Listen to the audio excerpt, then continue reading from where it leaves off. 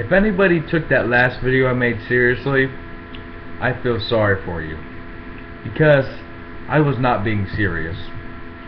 I believe the polar opposite of what I said. My World 2.0 is one of the worst albums ever made, the worst pop albums, just overall just a horrid piece of album that with horrible lyrics, horrible songwriting, a prepubescent voice that doesn't even match the skill of a Roger Daughtry or Paul McCartney or anybody on that level. Nobody.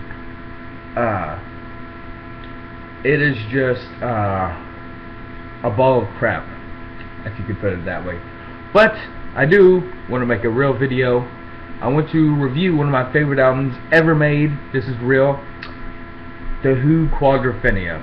Now this album, when I first heard it, spoke to me on it spoke to me on many different levels, because I was kind of going through a stage in my life where I was like, who am I? What am I here for? You know?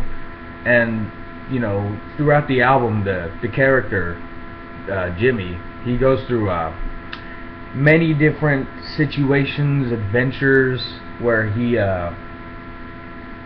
basically does drugs.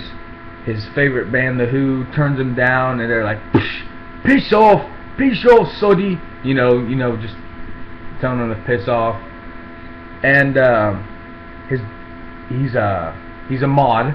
That's one of the main themes in the album, is that he's a mod, and the mods and rockers are going against each other. They're clashing, and that's a main theme.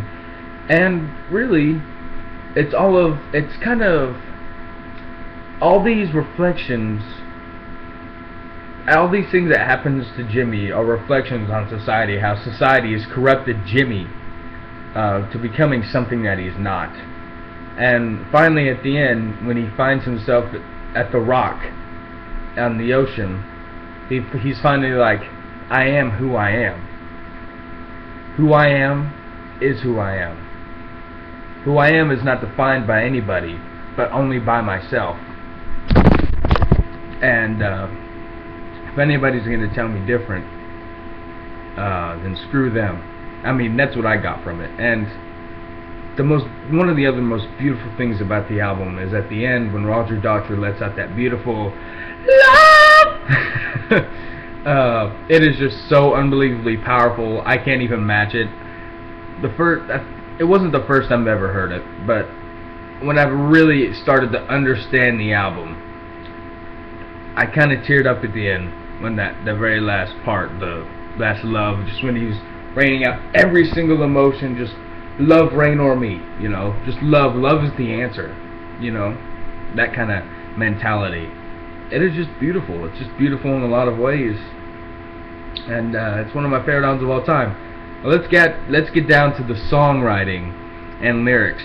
The lyrics are not just a story, but they're also reflections on society, talking about society, different gangs, mods and rockers, and talking about rock stars, technically themselves.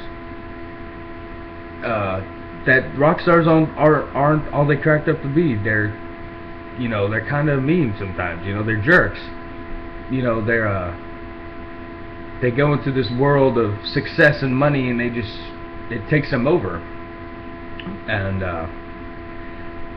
And obviously the songwriting is just it's just beautiful. The songwriting is just on so many levels just amazing. The guitar work, even the piano work on Helpless Dancer is unbelievably beautiful. And Love, Rain or Me, the piano work is just mind-blowingly good. For a while, this was my favorite album of all time. Like no other album ever came close to this. Even though the Beatles is my favorite band. Beatles is my favorite band, but Quadrophenia is my favorite album. I have a new favorite album, and I'll be reviewing that sometime, maybe today, because it's Friday, but I got a lot of time on my hands because it's Good Friday, Easter, you know, all that crap. Anyway, VC, I hope you enjoyed this video. It's been a while. Peace out. Peace and love. Peace and love. Like Ringo, you know. Peace.